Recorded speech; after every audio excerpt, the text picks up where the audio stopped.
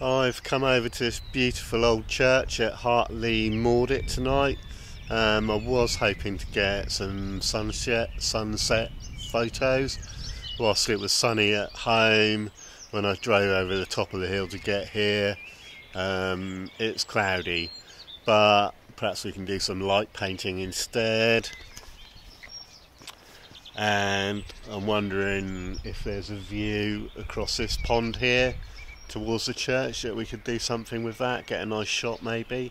I'll probably start off on my kit lens and see where we go from there. The trouble with tonight is it's probably also really a bit windy for long exposure shots, just simply because the trees will be waving around and be a bit of a blur in the background, which I'm not keen on, but we'll see what we can do anyway. I think there should be a nice angle from here across the lake pond to the church, so let's see what we can do with that later.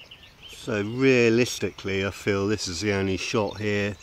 It's the only one where the church isn't obscured by a bush or a small tree, so we shall do a shot in daylight to see what we've got, and then sit it out and wait for the sun to set fully and go and play with some lights and do some light painting.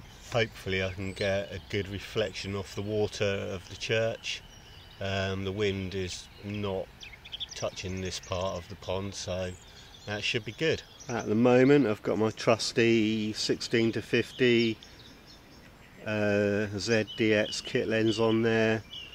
I'm going to use it set to about 50mm to start with. So these are the lights I use for light painting. These are just cheap rechargeable work lights, about £20 each, with some gel stuck on the front. Again, this light B&Q was about £5 with an orange gel stuck on the front.